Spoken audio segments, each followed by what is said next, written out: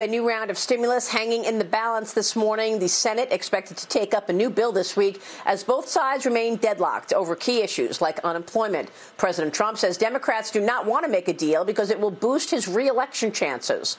Joining me right now is the White House Chief of Staff, Mark Meadows. Mark, it is great to have you this morning. Thank you so much for being here. Great to be with you, Maria. Thank you. So the Congress comes back this week. What can we expect from the Senate this week?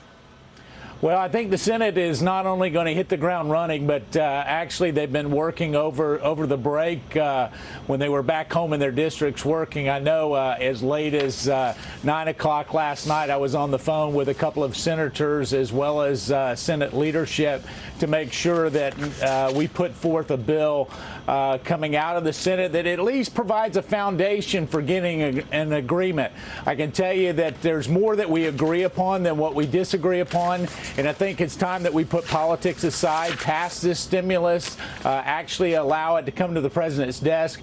He's not only encouraged us, but he's daily checking in to make sure that we're staying engaged to hopefully get relief to the American people. So I was just talking with Cornerstone Macro's Nancy Lazar, and her team, her research team, is saying that they don't think we're going to get anything before the election.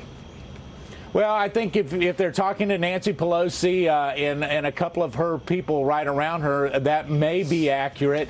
But I can tell you there is a groundswell of support among rank-and-file Democrats and Republicans to suggest that there's some kind of compromise. Listen, when we look at enhanced unemployment, when we look at what we can do for schools, when we look at what we can do for those small businesses and direct stimulus checks, I think there's broad-scale agreement on that. And right now, the thing that's the stumbling block is aid to state and local governments. The number that Speaker Pelosi puts forth is just not supported by the facts. So we're going to continue to negotiate on that. But I'm optimistic in the next 2 weeks that the pressure and the voice of the American people will start to have an impact on members of Congress. So, Mark, what is the serious sticking point that keeps a deal from happening? We know that there are certain cities that are in major trouble. Mayor de Blasio says he needs $9 billion right now for New York City. But, you know, you look at the management of some of these cities before COVID, and that's what the president has talked about. Tell us what the issues are that's stopping a deal. Well, I mean, that $9 billion that you just talked about from Mayor de Blasio is based on a forward-looking on what he thinks that he might need for the next budget cycle. When you look at year-over-year revenues, they did take a hit, about $2 billion. When you start to really look at the revenue decrease, and what we're talking about is the actual loss of year-over-year revenue, it's about $275 billion. Republicans are willing to address that in a meaningful way to make sure that we provide that assistance. But what we're not going to do is bail out cities that have been poorly run for a long time just so that they can actually have their pet projects on the back of the American taxpayer. And so when it's legitimate needs, I think you'll find that the Republicans, both in the Senate and the House, are willing to address that. But the number that Nancy Pelosi puts forth is almost $1 trillion. So almost half of the money that she wants to put in, she actually wants to earmark it for state and local governments, and that's just not what the American people would support. It's really not where the needs are, and so we're talking about making targeted relief to those people that need it most. And what about the $600 that was in place months ago in terms of the unemployment benefit? Is that also a sticking point? When I spoke with the president, he also mentioned the post office debate.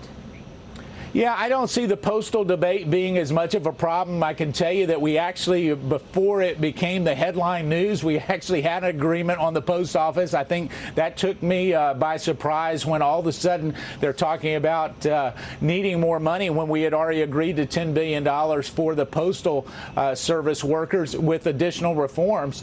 I think the other thing that we look at, Maria, is this.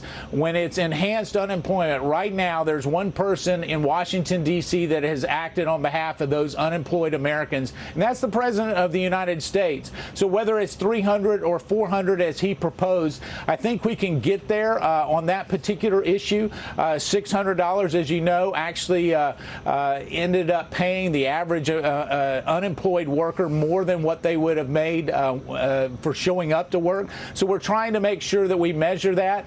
But I'm not so pessimistic that that is the stumbling block. Again, if we can push back and say, let's come together on what we agree upon, it'll provide a foundation for getting there. So you do believe that we will see another stimulus package before the election then, Mark?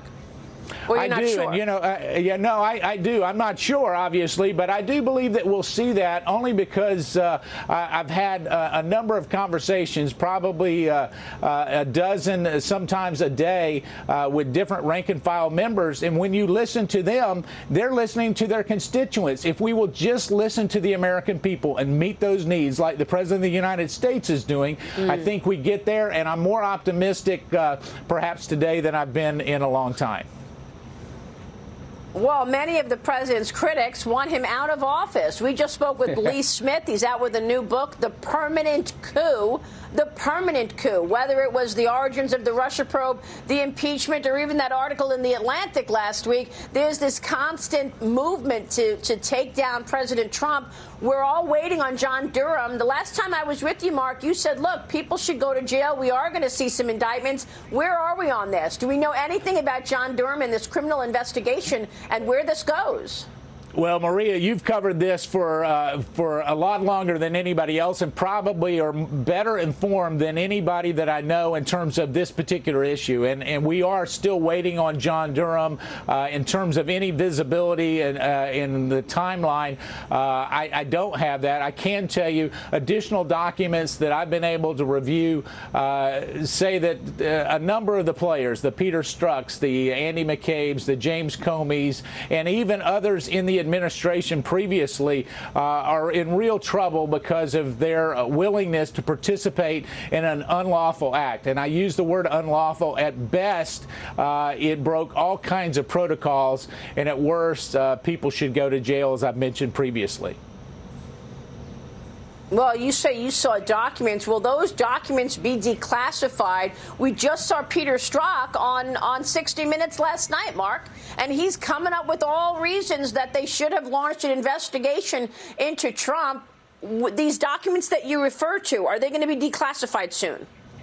Well, the president has encouraged not only declassification, but full transparency. He has nothing to hide. I can tell you it's real easy for Peter Strzok to go on 60 Minutes when he doesn't have to raise his right hand and tell the truth. And all of his interview is, I can tell you this, it's not backed up by the facts. It's not backed up by documents that I've seen. And ultimately, his house of cards will come falling down. Well, you know, you make a good point. They don't have to be under oath. The same with a guy like Adam Schiff. He doesn't have to be under oath to go on NBC News and say there's collusion in plain sight. And he's a sitting elected official. Yeah, well, Adam Schiff has a very loose association with the truth when it comes to this particular president. He continues to put out narratives and half-truths over and over again when he, of all people, should know the facts. When you really look at the documents, he's had the same access to many documents that Republican members of Congress have had. And as you look in it, you can't look at those documents and say, oh, this is the way that everybody should be treated. In fact, they treated candidate Donald Trump and President Donald Trump very differently in an inappropriate way, and they must be held accountable. Yeah, that's absolutely true. Mark, it's good to see you this morning. Thank you so much, sir. Good we to will see you soon. Thanks to be with you. And of course, we'll be watching. It's good to be with you. Yeah. Mark Meadows joining us there. We'll be right back. Stay with us.